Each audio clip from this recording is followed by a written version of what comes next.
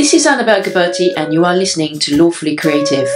My chance to talk with professionals in the creative industries, to hear their stories, what inspires their creation, what decisions change their careers, what relationships influence their work. Today's episode is brought to you by Crefovi, our London and Paris-based law firm focused on advising creative industries.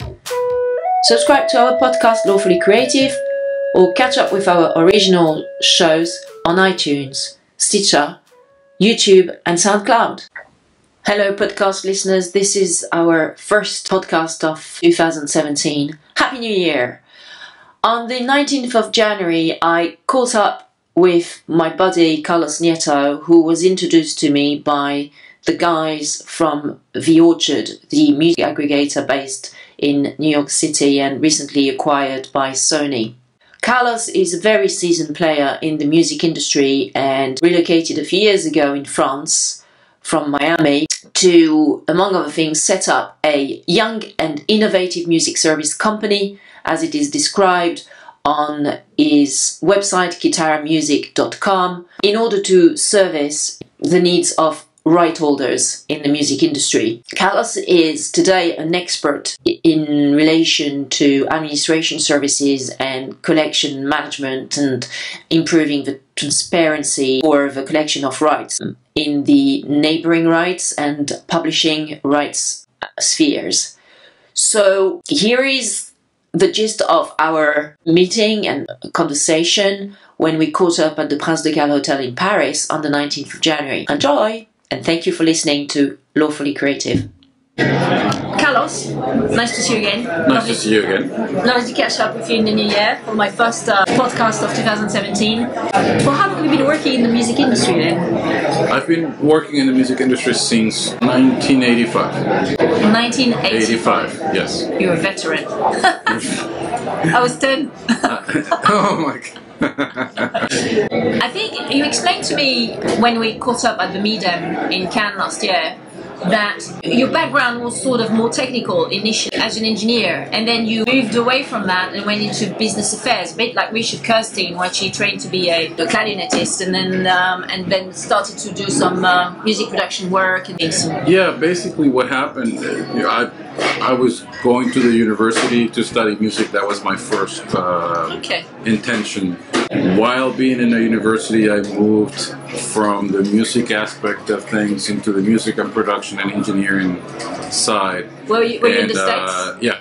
Which university? At Boston and at Berklee College of Music. Okay, fabulous.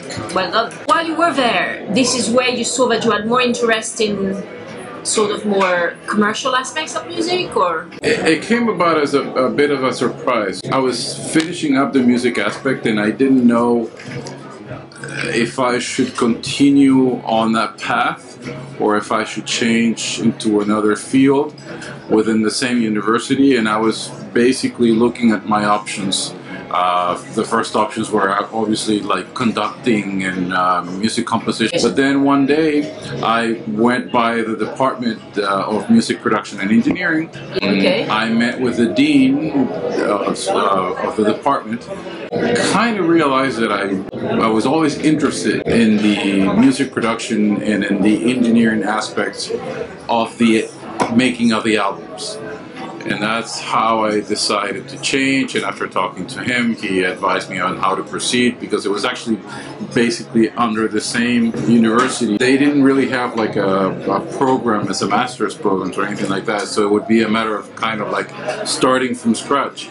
So what they did is that they accepted everything that I had done before, and I went straight into the courses that had to deal with music and production and engineering. So, and that change, that switch happened when? After 2 or 3 years into your course at Berklee? After 3 years. Wow, okay. Yeah. It's like almost at bachelor's degree level. And which instruments, musical instruments were you playing? I was playing flute at the time. Flute? Yeah. I'm also a flautist. Oh, really? Like that? Yeah, I was playing flute, and I was getting pretty good. Nice. But at the same time, I was not so much into the competition of the other students, and I was getting a little sick of the practicing and rehearsing every day, 5, 4, 6 hours a day. I was a little fatigued with that, so I decided to change, and it was a good change because first I had a lot of fun. And we were we fell into kind of like the experimental time of the university because they were trying to move the program into a certain direction. We had a lot of teachers who were kind of like experimenting into how to evolve the program at the same time. So we were like the second or third group that were there when the program was actually named Music Production and Engineering. I remember my flute teacher, because I started playing the flute and I was 8, 9 years old, and when I turned around 11 she told me, you know, you could become a professional flautist. I was 11 and I said to her, nah, it's not enough money to be made in that. I prefer to work on the business side of things. And also I did notice that it was a super competitive world and that only the very selected few succeed, because there aren't many job placements for a flute player. No. Yeah, exactly. Yeah. You've got Jean-Pierre Rampal, who was obviously very famous in the noughties as a jazz flautist, and some others like Irish flautists usually. But I didn't really see the point of becoming a professional flautist. I mean, and to have a fulfilling career for a long time.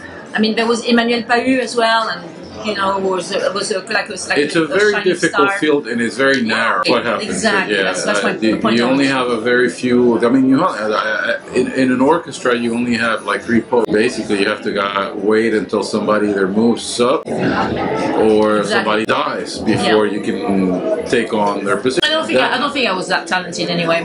I don't think I was that gifted. I think I started even too late at around 10, 11. So. Well, that happened to me too. I started late with the flute. Yeah. So, and that made it more difficult. You know, if I had started when I was like 6 or 7, you know, but I started when I was like 14. Yeah. Right. And and that made it really difficult in comparison to a lot of the, you know, schoolmates that I had. So, how long did you stay at Berkeley in total? In total, I was there 5 years. And then what happened?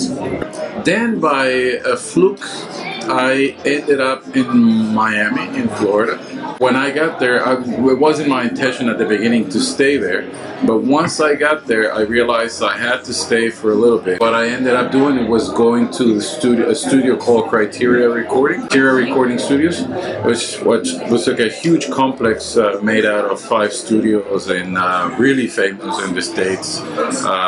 They always had like big names recording there. The Bee Gees had recorded there, Eric Clapton, Aretha Franklin. So I interviewed and I started as an intern, because everybody in that area starts as an intern. Yeah. So I was an intern for about 3 months, and then little by little I started getting jobs as an assistant engineer.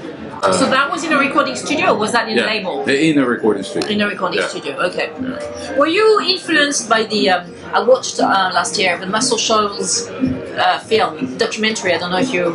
I haven't seen it, you must have heard of Muscle Shoals. But what's funny is that Muscle Shoals was always kind of compared to Criteria, where I worked in Miami, because they both had the same feel. There were studios that were isolated from the rest of the country. You know, while most of the studios were located in Los Angeles or New York, these 2 studios were located like totally in Mississippi. Criteria benefited from some of the same characteristics. They had people who worked not for the studio, but people who did like session work, and they were always kind of like the same group. But not like, you know, contrary to LA and New York, where you have tons of musicians that, you know, even though the group of studio musicians remains small, obviously in Florida it was a lot smaller, and so it was limited to a very few guys.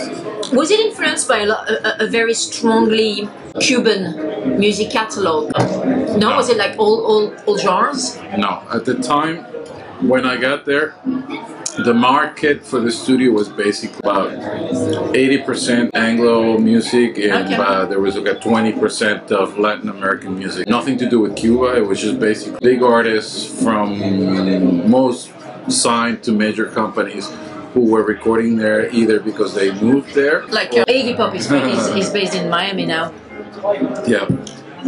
but he came after my time. Yeah. The ratio was sort of like that. It was more of an American scene, and there were a lot of British that would come to the studio because it was located in Florida and they wanted to be at the beach. But then, slowly but surely, the equation started to change. As the city changed in terms of demography, the clients at the studio changed also. So, well, the clients changed because, as a lot of people, more people started to move into the city, more Latin people, then the studio changed, a lot of the clients changed, basically. Okay. And, so it became more Latin music focused? Then the ratio would actually, I think at one time it was like 80-20, 80 Latin American recordings, 8% of American clients. So we were looking at what, the mid-80s when you were there? Yeah. Okay. Yeah. And then did you move into... Late 90s. Oh, so you stayed there around 10 years? Yeah. Oh, more than that. More than that. 15. Yeah. Solid. That's solid work experience. Yeah, because then after becoming an assistant engineer, I started doing sessions, independently, where I became the engineer. I see. And, I did a few productions here and there. You never thought about launching your own label? No, not at the time. Okay. No, I was just basically interested in the recording aspect, and I took a lot of time. A lot of the projects were long projects that lasted like 3 months, 6 months. So you were freelance? I was freelance. Freelance. So then after Criteria and the 15 years in Miami, what did you do? I was in Miami up until 2010. I was getting a little tired of the recording scene. I got married, I had kids, and finding myself working until like 6 o'clock in the morning. I was always going against the clock, and I got against the normal current that people live there. And so you were working like all night? Until 6? Yeah. So they were recording at night? Yeah. Most of the recordings with these artists, they started like at 4 o'clock in the afternoon, and we worked because that's how they work. Oh, they work in the night? Yeah. Because of all the live sessions they've been doing, so they took the... No. They start late in the afternoon because they feel that in the morning they don't have the same creativity. Okay. That's basically it. And then they jam. They work until all night. Some worked all night. Some started like at 2 o'clock in the afternoon, and we worked until 10 o'clock at night.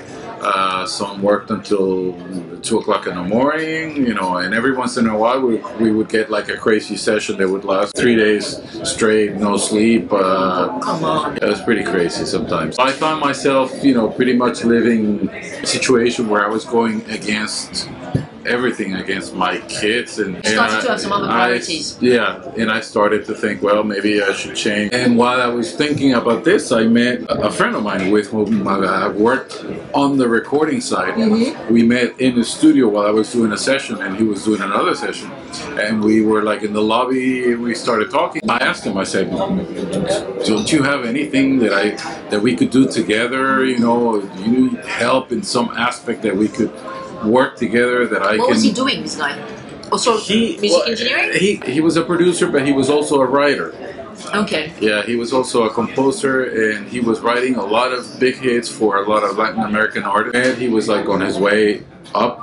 He was, at the time, as a matter of fact, he was signed as a writer for the publishing company of Emilia Stefan, the husband of Gloria Stefan. He was doing well, but he was producing some albums too.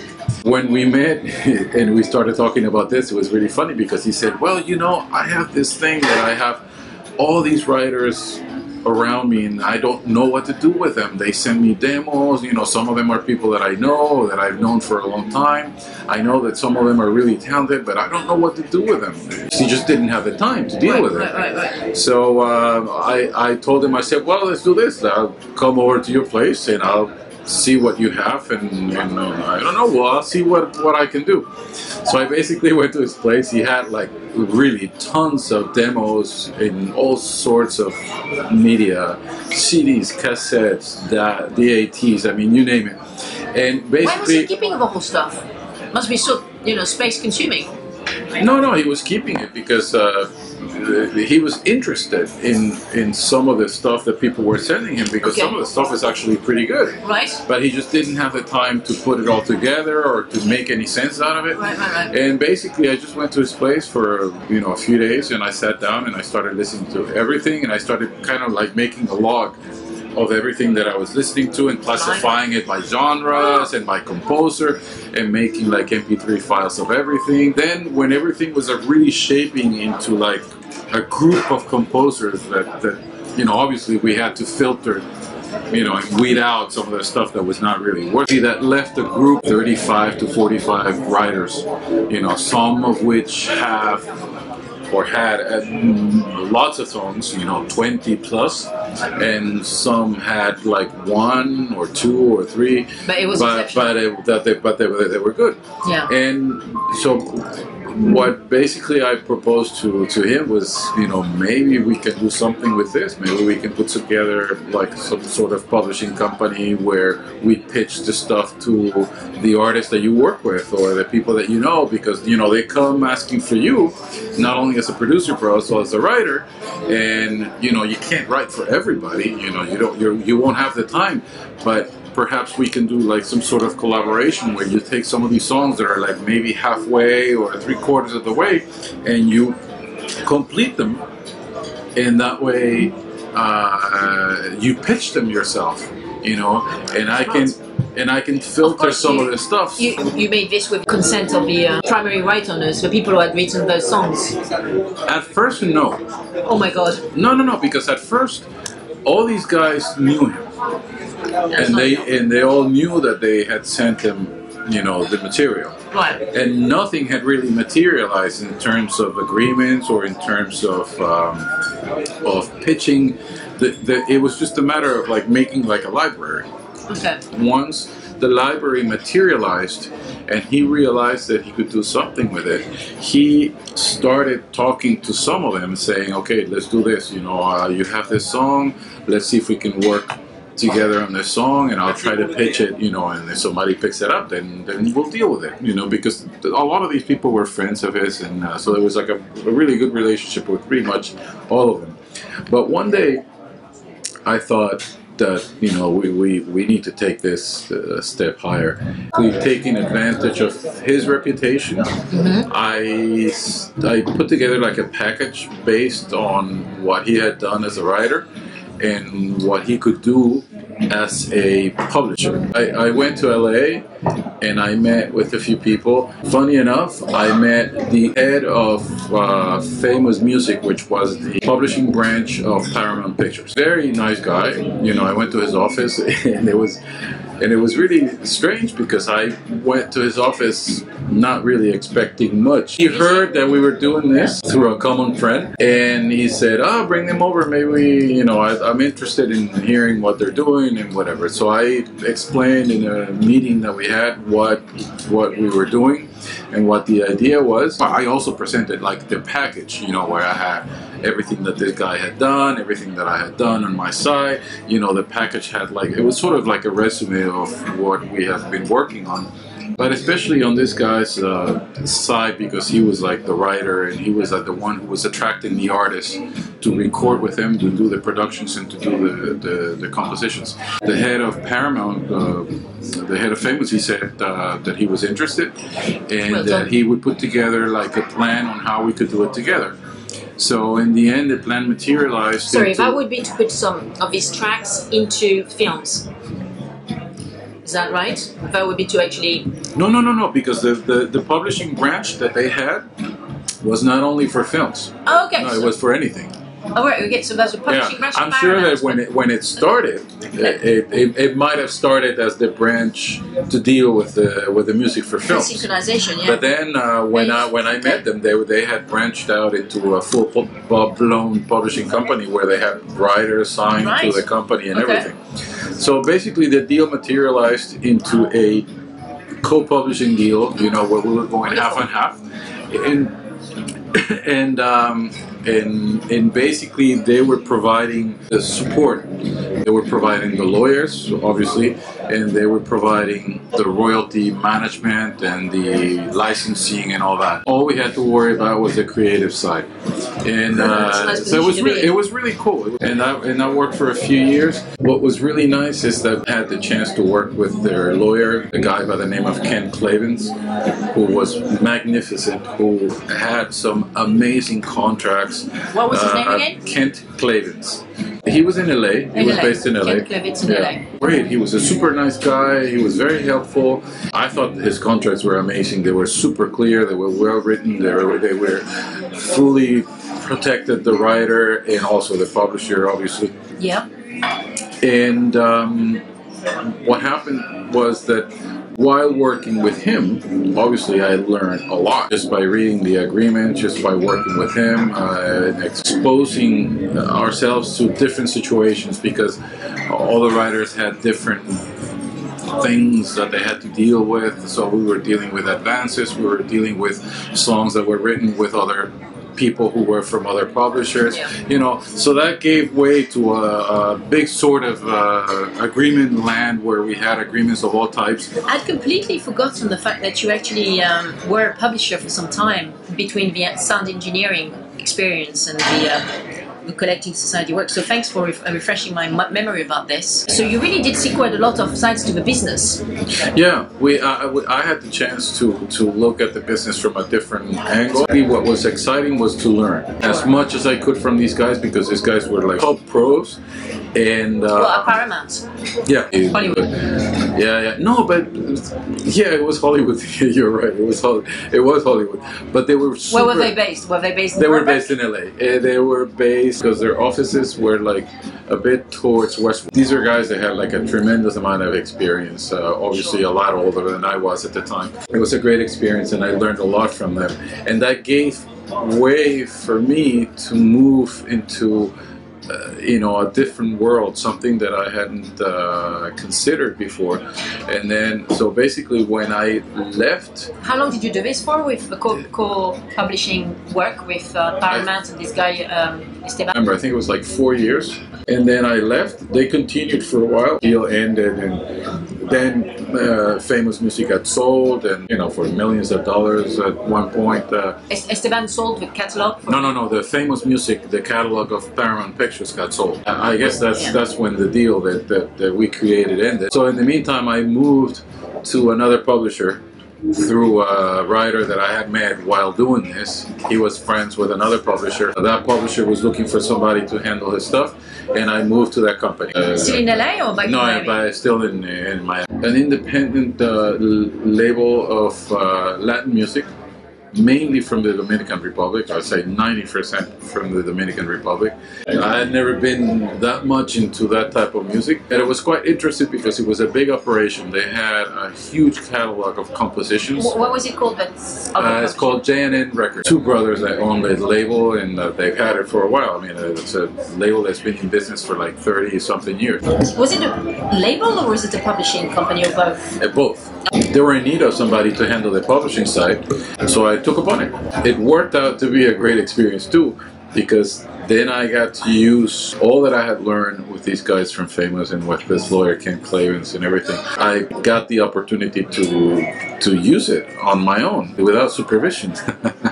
I was totally in control of everything, and obviously there were a lot of things that I had to learn. You know, they had their own royalty calculation software, which I had not done. All the licensing was done by us. All the contracts were done by us. And little by little, when I started, they had somebody who was helping with the agreements. You know, somebody who worked out of New York, a legal person there. But when I started, this person told me, kind of like on my way out, so whatever you can do on your own, or whatever experience you can gain from what I'm doing, you know, go ahead, because I'm eventually going to leave. So little by little, I started making also library of agreements, of licenses. So next thing I knew, I was handling all their licenses, all their legal agreements. So you were totally business affairs by then? Yeah, by then I was totally, you know, immersed into the business and legal affairs. It moved also into the artistic side. I was doing both. I was doing the publishing side, but at the same time I was doing all the artist agreements, all the master licenses, all of that. Yeah, so you're like almost like totally working as a lawyer. A lot of the time, yes, I was working pretty much as a lawyer, because you didn't train as a lawyer. No, I never trained as a lawyer. So all learned on the job. Yeah. That was still back in Miami. And did you work with J&N until 2010? Yes, but After I moved here to Paris, I still worked for them for another 2 years, until 2012. So what prompted the move to Paris? How did that come about? I wanted a change, wanted something better for my kids. Really? Miami was not good anymore? It depends how you look at it. No, Miami's a lot of fun. You know, yeah, it is a lot of fun. It's got great beaches and everything, but it's sunny all the time. But in terms of culture, in terms of values that I wanted my kids to have, I needed a change. But this whole thing about France came as a fluke. It came as a surprise. Well, why did you select Paris? It wasn't so much that I selected Paris at first. One of the things that I was doing for this company was that I was dealing with other master licenses and all the statements that had to do with the master licenses. And they had a huge catalog of masters. And a lot of those licenses had to deal with companies in Europe. One day, one of the companies, they called me up in regards to one of these licenses. And as I was chatting with one of the guys that I had met him, I asked him, what do you think of me going to Europe and working there, doing something? What comes to mind when I tell you this? And he said, oh, I think this would be wonderful. You could come to France and you can serve as a liaison between us and the companies there, because we know nothing. We're always in the dark. We don't know who does what. And this guy was, what was he doing? Was he a licensee? He was a licensee. Right, so he had some deals with labels in France, for example, and he works for a label here. Right. And so he thought that the guys of his label in France were like not transparent. No, it wasn't so much that. Well, I guess what he meant at the beginning was that I guess he was referring mainly to Latin music, where he was saying when we want to do something, license a track, pay the right people, we are pretty much in the dark because we were not there, we don't know anybody. It's a complicated market. Yeah, but the way he put it, he kind of said that it would be really advantageous for me to come to France and do the same thing that I did over there, but kind of like on the opposite side, and help move those catalogs of Latin music here in France. It's funny you didn't mention London, because the entertainment capital in Europe is London. It's London, yeah. I took upon his idea and I started doing a little research, but this is within days. I mean, I spoke to him like in March. By April, I kind of had an idea of what could be done. And I came to Paris for about 2 weeks to find out if what I had in mind was actually feasible. I figured that something could be done. And at the same time, I was finding out through the French consulate in Miami if there was a way for me to go to France with some sort of a special visa. Because I figured, well, you know, this is kind of like a special talent, if you want to think of it that way. There's got to be something, some sort of visa. And sure enough, when I found out, there was one. And when they sent me what was required to obtain the visa, it became clear that what I had seen in the 2 weeks in Paris was actually matchable to what they were requiring on the visa. What do you mean by that? Well, that they were requiring a project, basically. Okay. You know, so within the project you had to state, okay, what are you going to do and where are you going to get the money from?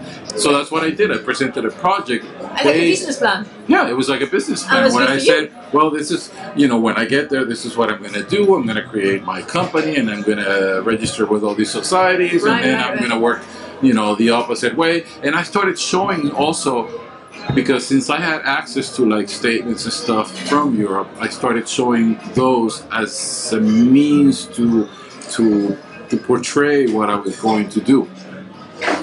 I see what you mean, doing it from the other side. Your plan was to stop being on the publishing side, but just making more the whole thing more transparent for licensees and publishers and labels, which had that catalog of Latin America, by basically being on the ground in France and just liaising with the collecting societies and getting all the money in and stuff like that. Is that what you meant? You already had that plan? Yeah. You know, when I saw the fact that I had to present a business plan, it became clear to me that it would have to be something serious and there would have to be something where I was sure that there would be some revenue. It wasn't so much leaving the publishing side, because I'm still doing it. It's just that I'm doing it from the as a sub-publisher, by representing catalogs, publishing catalogs here in France, these catalogs are from basically the States and some other countries. Is it all Latin music that now you are in? What I represent, I would say, is 85% Latin music. Yeah. Okay. Did you sort of see a niche here in this, especially rising of streaming, income coming through? Did you see that there was a niche, that there was follow the money? Yeah, yeah.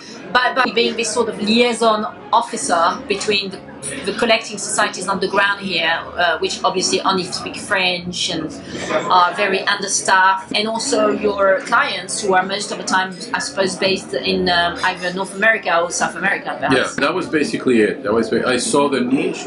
You saw the niche. Also because at the time there were a few tracks from the catalogs of people that I knew, know, back in the States, that were working here.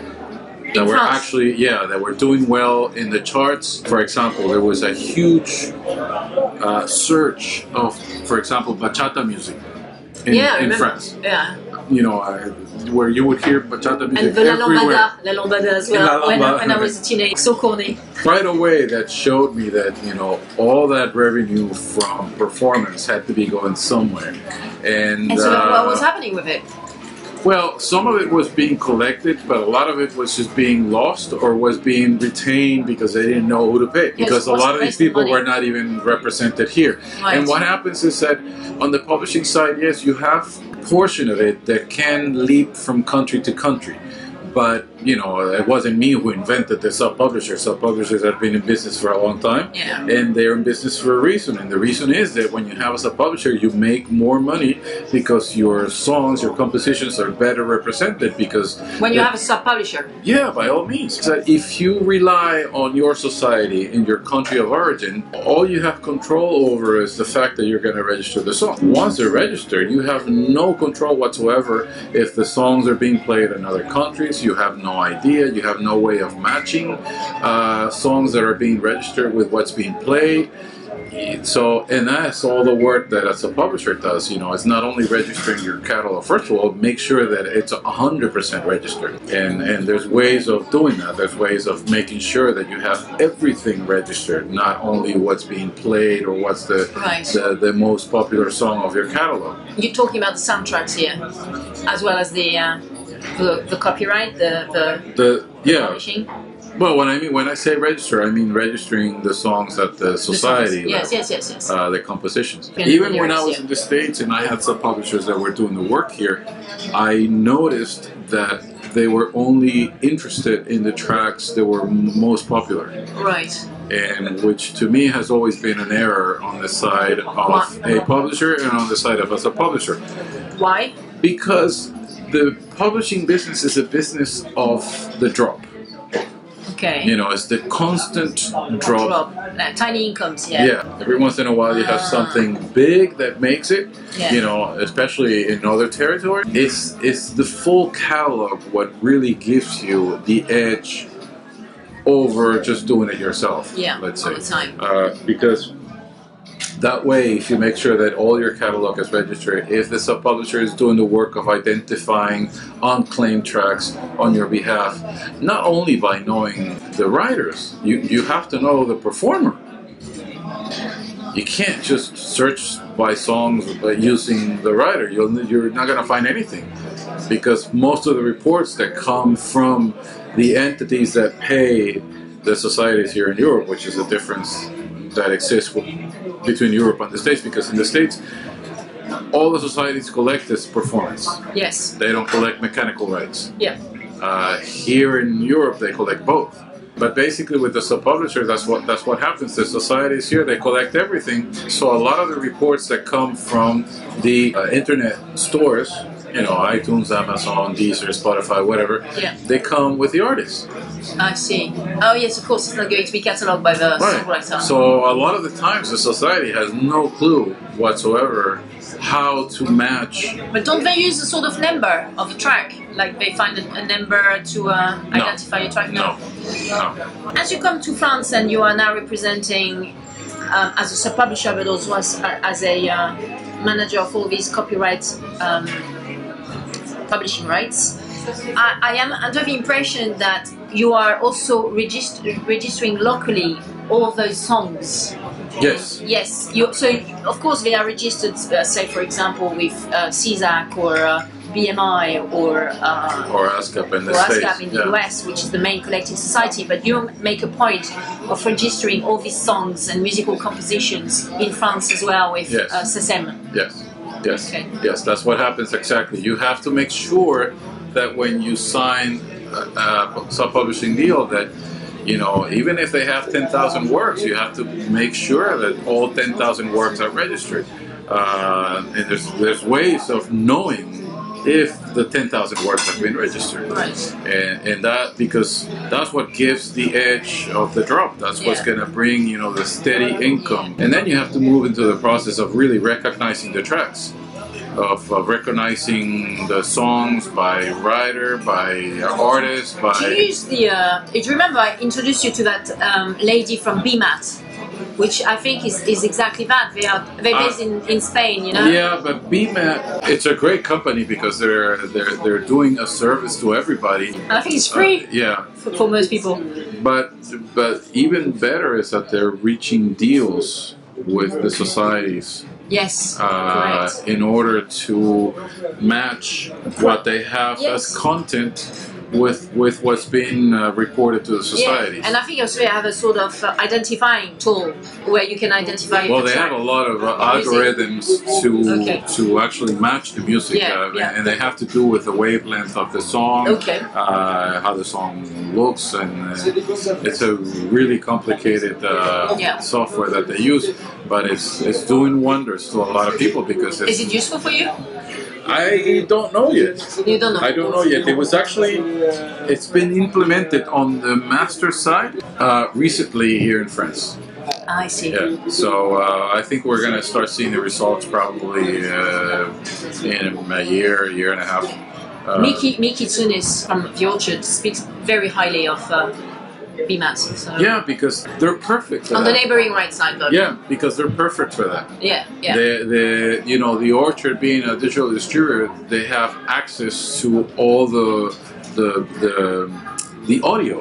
Yes. So they can provide all of that to BMAP, and BMAP can actually match it with what's being played in each country. It's a wonderful tool. It's amazing. Yeah. So you said you have some music publisher deals. You have also some deals where you are a sort of service provider, I suppose, where you are basically collecting monies from French collecting societies on the neighboring right side and on the publishing side on behalf of artists or the talent. The two sides that are most important to the equation of the work that I'm doing are the sub-publishing side and the representation of the neighboring rights. I do have a whole bunch of labels that I represent. That's working out well. It's a lot of work. I'm sure you must be so good at quantitative and data aggregation. Yeah, the work with because basically details. That all has to do is with metadata. Metadata, exactly. And do you have some software that you use? Yeah. You build them? Yeah. I have a software that actually it's not a software made out for that. Okay. But since I know the software well, I have manipulated the software to work on that side. Oh, fantastic! But also it takes a lot of knowledge of Excel. Funny enough, but it takes because sometimes you have to get like formulas and the formulas get quite complicated in order to recognize the tracks. So there's quite a bit of work that involves a bit of knowledge of Windows. On the neighboring right side, it's a whole different beast and a whole different approach from the publishing side, because quite a few problems. One of the problems is that you're dealing with a lot of people who are claiming tracks that don't belong to them. That's one of the first hurdles that you encounter. Neighboring rights are practically unknown for people in the United States, because since the United States they don't pay neighboring rights, and they don't have you know, internet play. They have sound exchange, but sound exchange is basically restricted to internet radio. Okay, yeah. Having said that, though, it's the collecting society for neighboring rights which collects the most money per year. Well, but the size of the country is, you know... yeah, but I think it's $100 million. I mean, it was $100 million 2 years ago, and that was the biggest amount of collecting, neighboring rights collected by any. But I'm sure if you look at it from the perspective of for example, the size of France, right, as opposed to the States, I think they collect more here. Oh, you mean like on a proportional? Yeah, on a proportional level. Yeah. In France, is that they collect a lot, but they don't distribute all because a lot of the money. No, because a lot of the money they collect, they can't distribute it because the countries where the recordings were made or where the owners of the recordings are from, they're not part of what is called the Rome Convention. What do they do with that pool of money? They just hold it. They hold it on reserves forever and ever. Not forever and ever, but they hold it for a few years. And after 5 years, they dispose of it. How do you dispose of money? That's I mean they use it for something else. They use it for other purposes. Okay. Yeah, that makes more sense. No, but the purposes are actually quite honorable. They use them to fund cultural activities. Yes. They use it to support the members of the societies here. Yeah. They use it to finance projects, whether it's the budget for an album, the budget for a video, the budget for a tour. But it's a shame that countries, for example, like the US, don't belong to the Rome Convention because they could be making so much money. They could be recouping so much money. I think with the US, there's only Iran, and I think even China is part of the Rome Convention. So I think there's only Iran or something like another country like that, weird country which is not part of the Rome Convention. So I agree with you, it's really crazy. Although I don't think with the new Trump administration it's ever going to happen. No, I don't think so either. Where do you see the biggest area of growth in your business, in this business of self-publishing and you know, collecting neighboring rights and publishing rights on behalf of the labels, the publishers? I don't really see a growth per se. What I see is a different type of income, a different type of revenue. For example, I see the revenue on the publishing side increasing. Really? From where? From what? From performance. From public performance, from radio, from television, but it's not really that it's growing, let's say, to surpass sales. It's just that sales have gone down. Now we're getting performance from other venues where we weren't getting them before. I see. Like what, for example? Well, like Spotify and Deezer and Even iTunes, for publishers, because they're always whining that they don't get enough money from the digital service providers, but nonetheless. They don't get enough. But nonetheless, you know, it's growing because the growth of the listening. Yeah, I just got my Spotify membership 2 months ago. I'm really happy with it. I got all these. I mean, I don't work for Spotify, but all these playlists and stuff. It's really cool. I really enjoy it. It's very interactive. It's very interactive. It's user friendly. Yeah. It's a wonderful tool. It's a pleasure to have all the music at your disposal to listen to. But really, unfortunately, they don't really. It doesn't really pay that much. Yeah. Well, they're still not turning a profit. You know, actually, they're still in loss. I was just reading an article today. Netflix, the video streaming company, is doing okay. They're now in turning a profit, but still Spotify is still not. Yeah, that's what they say. So on the streaming side, actually, I mean, like on the neighboring rights side, do you see a real increase with all this income coming from streaming? No, because the streaming is not part of the neighboring rights. You only get neighboring rights. Okay, fine. So you like collected by the collecting society. No. Nothing gets collected on the neighboring rights side that has to do with streaming. Yeah, I know. They don't want to get into it. Well, usually it's a direct deal with the labels and Spotify or Deezer or. Yeah, well, maybe, but at least on the neighboring rights side, then nobody is collecting anything from Deezer or Spotify. I mean, you're basically collecting this from radios in whatever shape or form, and you're collecting from sales. Yeah, I was invited at Mama 2 years ago. I think you were in the actually in the audience. Jérôme Roger, the CEO, I think, of the French Collecting Society, SPPF, so for neighboring rights.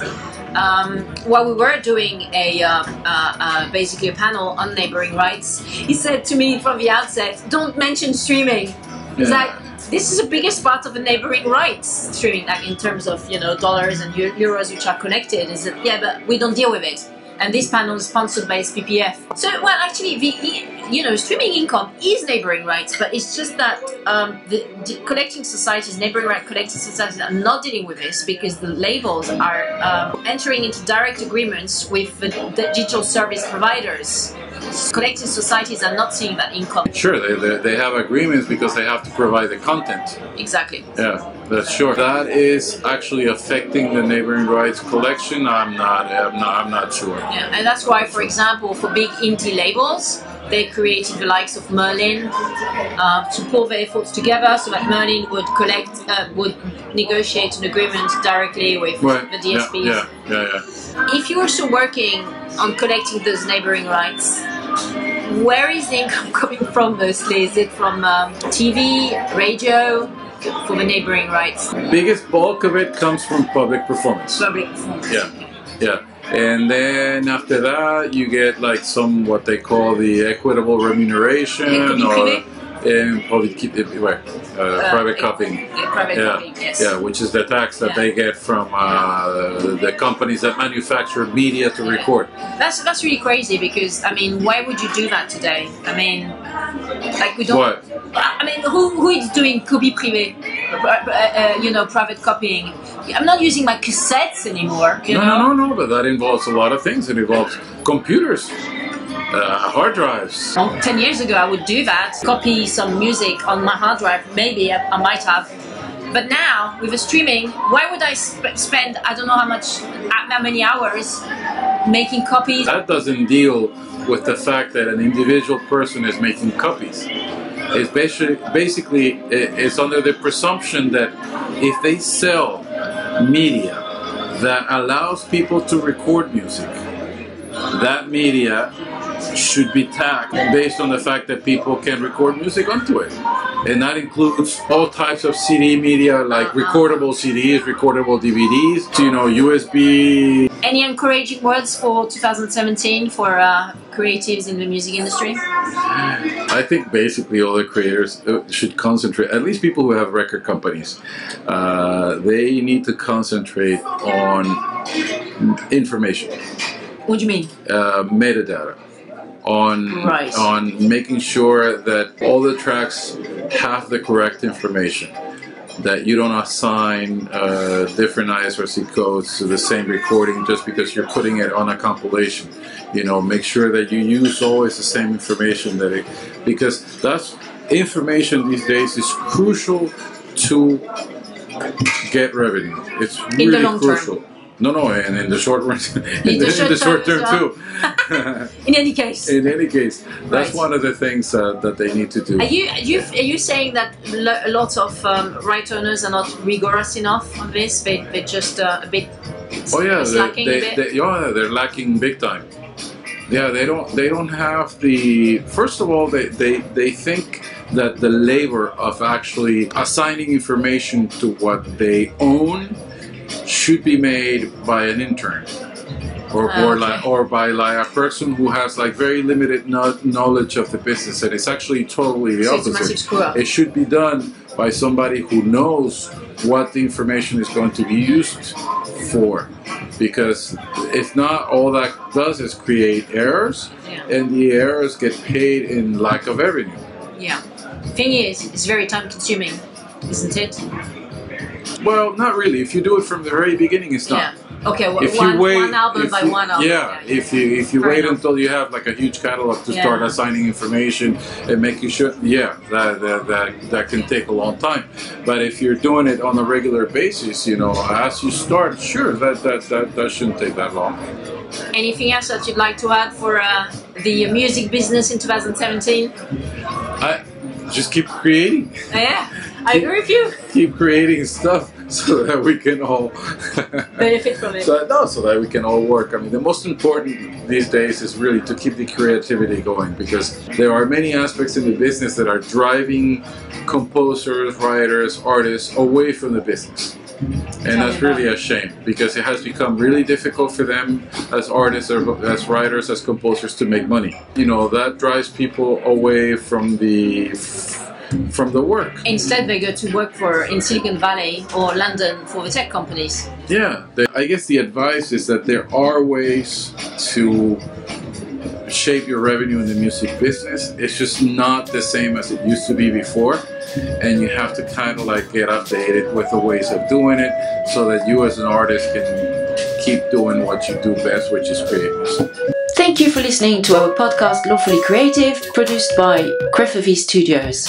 Subscribe to our podcast or catch up with our original shows on iTunes, Stitcher, YouTube and SoundCloud.